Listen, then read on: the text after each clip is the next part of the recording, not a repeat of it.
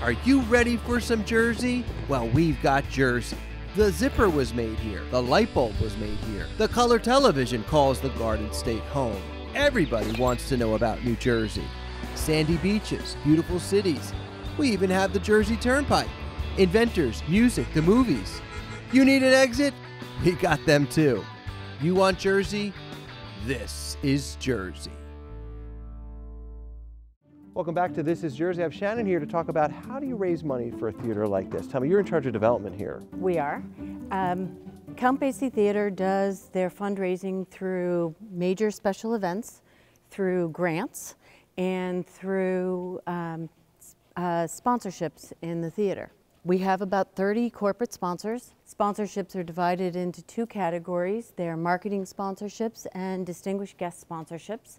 A marketing sponsorship is an overall support of the theater. So are some of your supporters also advertised with the different shows? Yes, we have corporate sponsors in the theater can participate in an overall sponsorship of the theater, such as Galaxy Toyota. They put their posters in the lobby, they're on our email blast, they're in our Showtime advertising. But then we have advertisers and sponsors like Citi who will come in and they will sponsor 15 to 20 performances over the year, and again will be an overall sponsor of the theater. The other type of sponsor we have is a corporate entity may want to entertain in the theater, and they're looking for less marketing but more entertaining. So we'll promote them on our PowerPoint and in Showtime, but to a much lesser extent than our major sponsors in the theater. What are some of the creative ways that the Count Basie has been able to sustain such a great theater? Well, we have a huge granting system so that we apply for national, state, and local grants, and that underwrites mostly our outreach programs.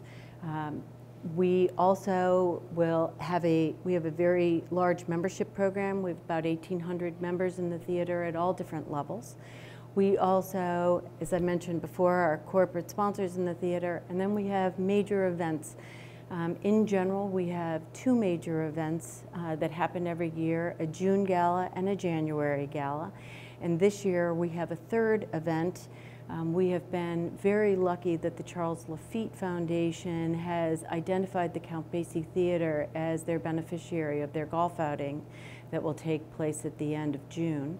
And those monies, they are matching us one for one for their sponsorship dollars and donation dollars, and those dollars will go to underwrite our endowment for our outreach programs moving forward.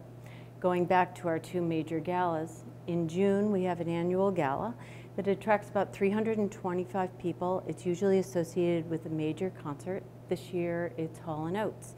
So we'll have cocktails on the patio, come in, have a fabulous performance, and then dinner and dancing again on the patio. That takes place in June.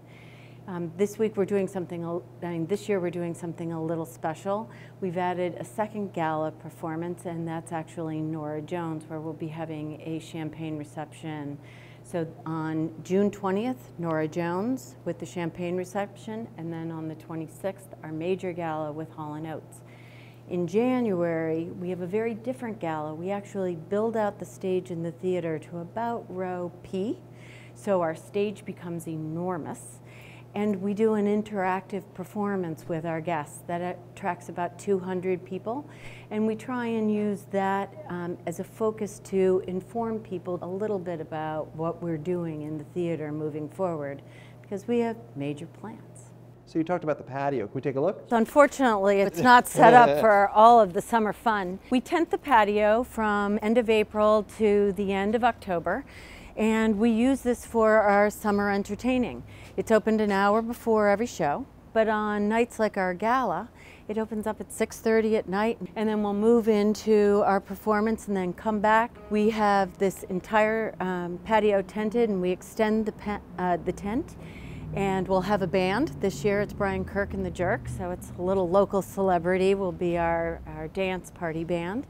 And we'll have this catered, and it will be a spectacular night. Nice. I noticed you have some of the blocks here that are sponsored. Tell me about that. Is that another fundraiser opportunity? This is a double fundraising opportunity. We sell the large bricks for $300 and the small bricks for $150, and it allows our supporters to just leave in perpetuity their message to the theater.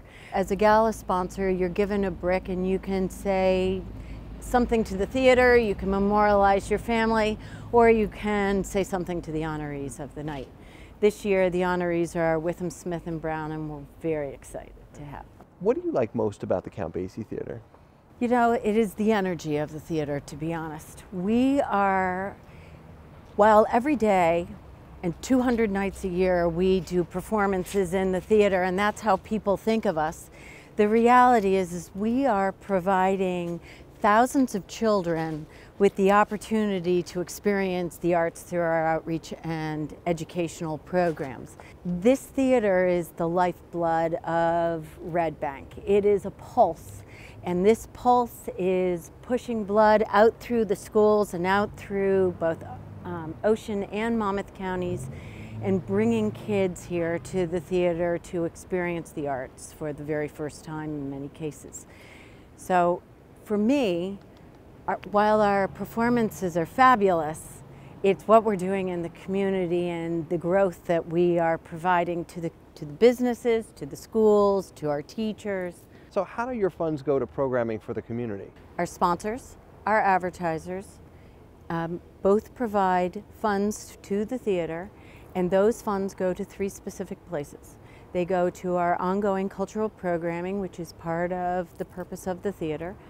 They go secondly to the ongoing renovations of our historic theater, and lastly and mostly to our outreach programs that service our teachers that go into the classrooms and provide the instruments and the classroom materials for the before, during, and after school programs for music, dance, and performing arts.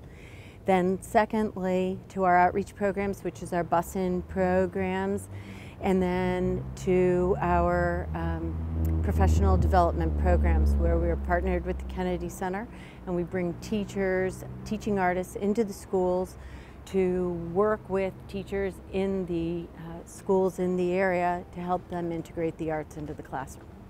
So our fundraising efforts really push our educational outreach programs. Thank you so much for joining us. We'll be back right after this.